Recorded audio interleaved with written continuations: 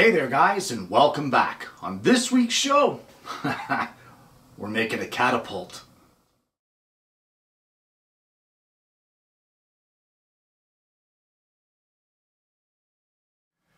Psst. Hey, get your kids in the shop with you? No? Then go get them, because we're doing another Kids Day today, guys. Last week on the show, we did that tic-tac-toe marble game, and I had such a good time playing around with that and making that project that I thought this week we're going to do another one. And what we're going to do is a simple catapult. We're going to make it out of scrap pine, and, well, you know what? Let's stop talking and get over to the bench and start making this thing. Well, the first part of our simple catapult will be this, and it's a 3/4 inch thick piece of pine. It is 1.5 inches wide, and it is 12 inches long. This will actually be our firing rod, the part that flings the ammunition. So at 1.5 inches, we're going to mark a center line here up at the top, just like that, and we're going to put a mark at 3/4 inch down. And once we get that mark, there it is, my eyes are failing me, we're going to center punch that and drill a 1¼ inch diameter Forstner bit hole 3/8 inch deep.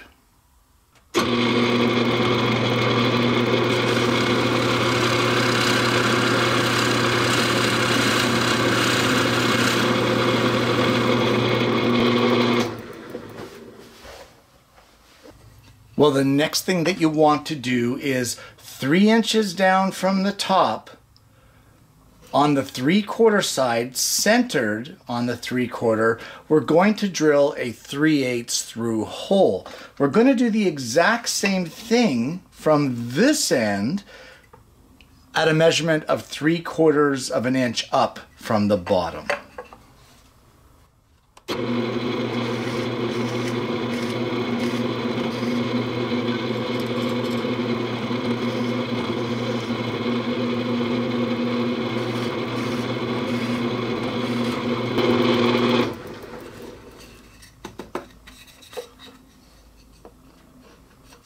And now we can just give this piece a good sanding all over. We want to take off some of those sharp corners, especially if there's going to be a young one playing with this.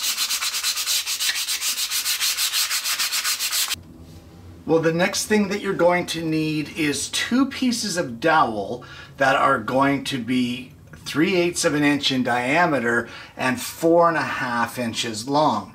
And all I'm going to do is we're going to glue them into those holes that we just made so that they're centered on the board.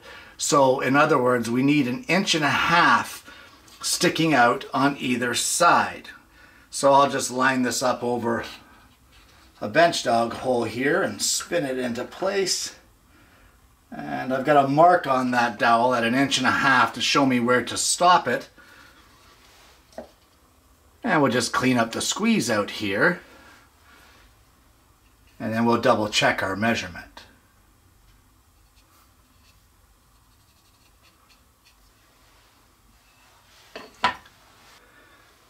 And that's good. We have 1.5 inches on that side and 1.5 inches on this side. So we can do the exact same thing now with our other piece of dowel.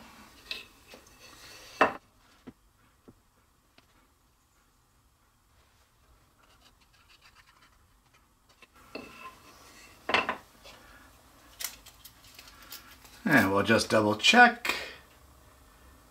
That looks good. And we'll just clean up our squeeze out.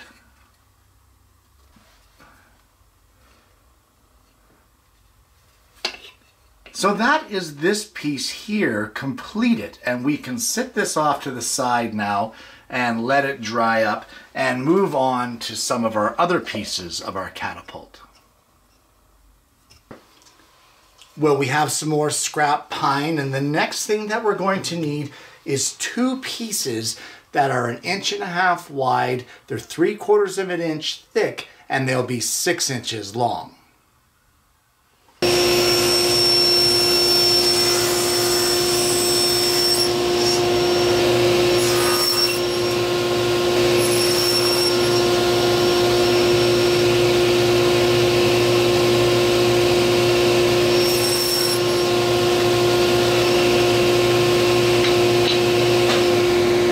And the last piece to make will be the base. And for that, we're using 3/4 inch pine again.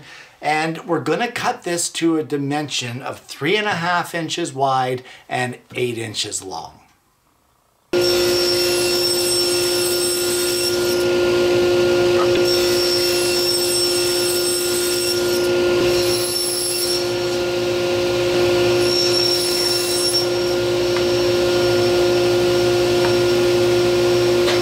Well, our next step will be to place a notch in each one of these front corners that will house our uprights.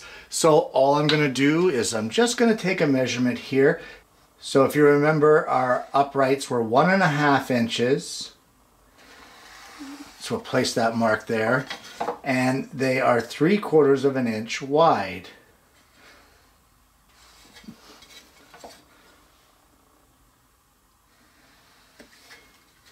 And we will just take that over to the table saw and I'll cut those 2 notches out.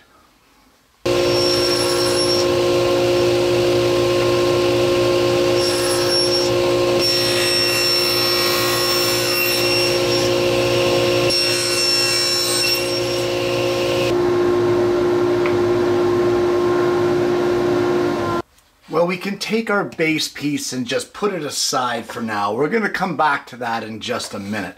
But we need to work on our uprights now.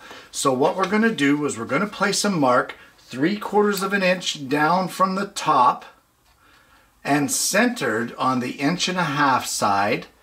So 1/2 inch is 3/4 of an inch. And you guys know that I like to go from both sides just in case. Oh, these ones are good. But at 3/4 of an inch down and centered on the 1.5 inch, I'm going to drill a through 3/8 hole.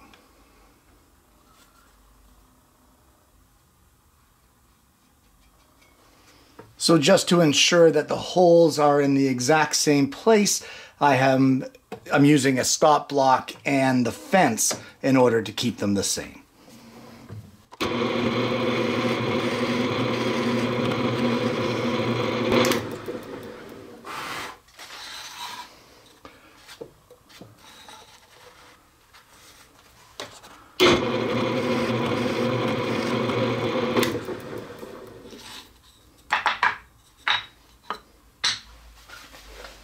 Well, now the next hole that we have to drill, we've already got our fence set so that it will drill the center of our board. So we just need to measure from the top down 4 inches, and then we're going to drill a through 7/16 diameter hole.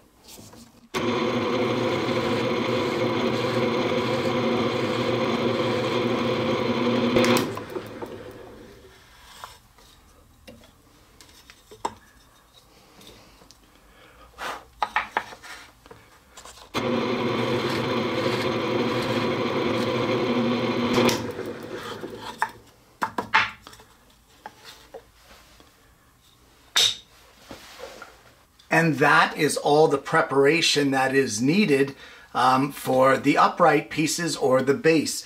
So we're just going to give these a good sanding and then we can get to the assembly.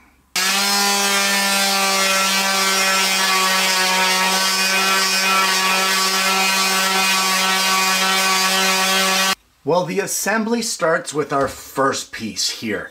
This is our propulsion piece. I don't even know what you call it. I'm sure it has a name. Tell me the name in the comments if you know it, because I don't. But that piece goes into our 7/16 hole down at the bottom. So it's a very loose fit, and it's supposed to be. Once you get that sat in there, we're going to place our uprights into our notches, and we're going to glue them and clamp them into place.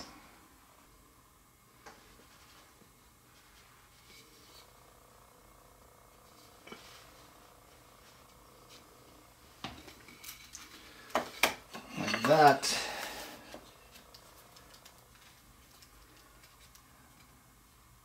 And once we get that into place like that, we're just going to clamp it in there.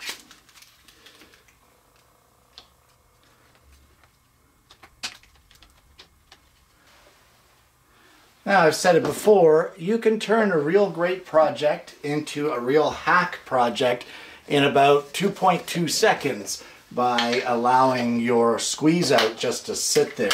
So get yourself some cotton swabs and some clean water and just clean up the squeeze out that's come out of the joint here. You know, it's even if it's just a toy or a catapult or whatever, you still need to take a bit of pride in it. And now our next step that we need to do, if you remember, we cut 3 of these dowels. So this one is going to get installed in our top holes here, and we will allow it to protrude beyond the ends at an equal distance. I'm not exactly sure what that distance is. I think it's a 1/2 inch because the base was 3.5 inches wide. These were 4.5. So let's do a dry fit and we can see what it is that it sticks out here. And that looks about even, and yes, it is 1/2 inch. So there you go. So glue this dowel here into place so that it sticks out 1/2 inch on either side, and then let the whole thing dry and set up. Well, I've decided that I want to do one more step, and what I would like to do is I want to add some support dowels into these uprights. I don't really like this glue joint, just the glue joint. So all I'm going to do is I have a depth stop set on the drill bit. I have it set for 1.5 inches, and I'm going to drill some 1/4 inch holes here and then insert or hammer in some 1/4 inch maple dowels.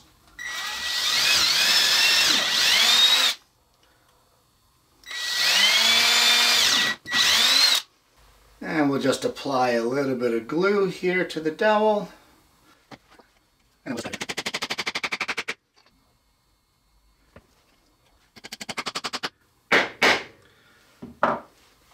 And now we'll clean up the squeeze out and we'll do the exact same thing to the other side. Well, I've cut the dowels flush here and they need a bit of sanding, but I can do that when we sand the rest of the catapult. This, my friends, with the exception of a couple missing pieces, is done. So let's give this a really good sanding and then come back and see me. We're going to finish the assembly and then we're going to take her for a test spin.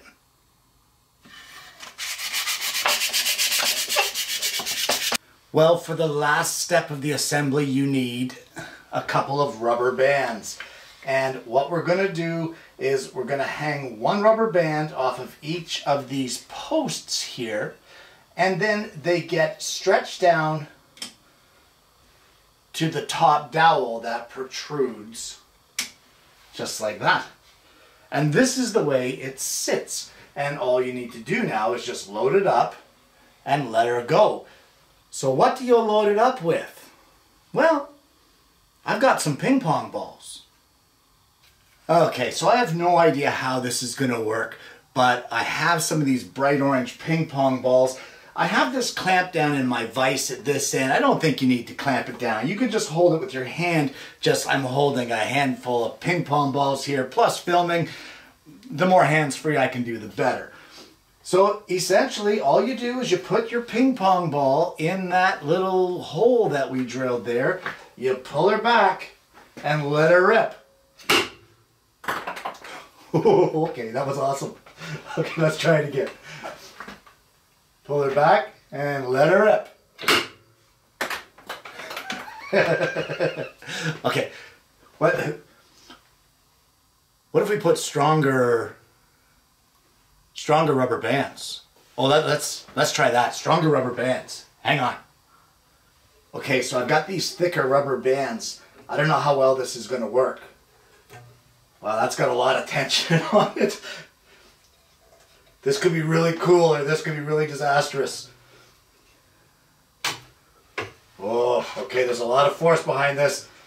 All right, boys, let's give it a try. Here we go. Stronger rubber bands. Fire one. Woo! Yeah, that's what I'm talking about. Okay, stronger rubber bands are the winner. Look at that. Fire two. Woohoo! Ding! Oh, I could do this all day. All right. Stronger rubber bands for the win. Woohoo!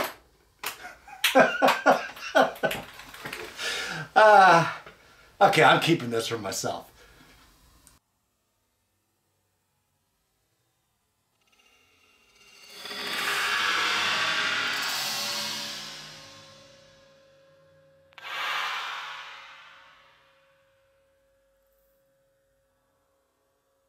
And there you have it.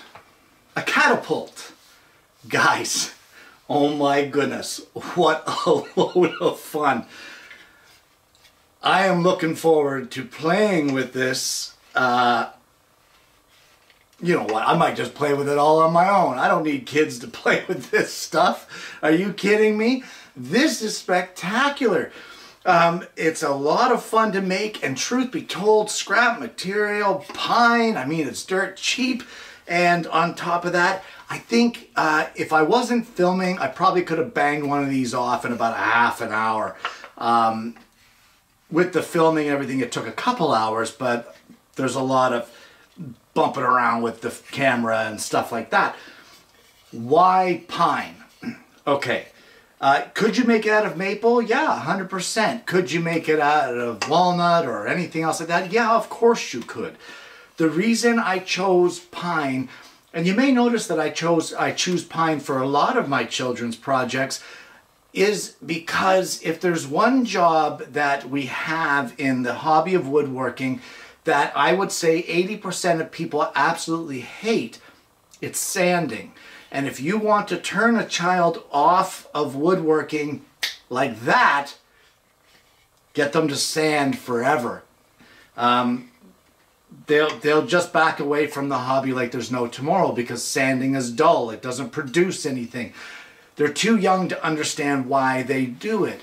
But with pine, it's a very soft wood. It is very forgiving, and because of that, the sanding that they have to do is minimal, and yet it shows them the importance of sanding, because with pine being so forgiving, it yields great results very quickly. So the children learn that sanding is an important part of it, and as time goes on, they realize, you know what, that's just the way it is. You got to sand your projects.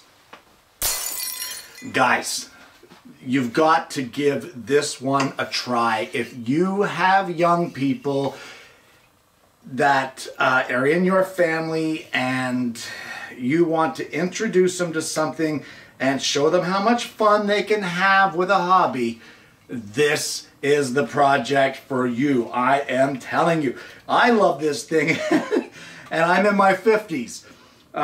This is absolutely spectacular. I can't say enough about how spectacular this is. Simple as all get up, but man, is it effective and a load of fun.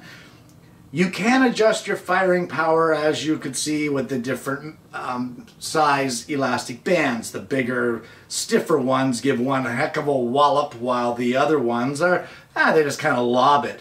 And for the younger children, that may be the way to go. You do want to be very careful that they don't get their little fingers nipped in here when this thing is shooting, because that would hurt like heck. But with a little bit of adult supervision, I don't see any reason why the kids couldn't have an absolute blast for this. Heck, set up a laundry basket over in the corner and get them to practice trying to aim it and lob the ping pong balls into the laundry basket. 2 points a ball and see who gets the most points by the end of it. They get to learn a little bit of math, get to have a little bit of fun, and you know what, time well spent with the children. Guys, I hope you've enjoyed today's program. I hope you've enjoyed this project. I know I've had a lot of fun with it, especially shooting it. So if you haven't already, please don't forget to like and subscribe and click that bell so that you don't miss the notifications of future episodes of the show. Guys, I really want to thank you for stopping by the channel and joining me here today. And I hope you're going to join me again next week when I bring you yet another woodworking video.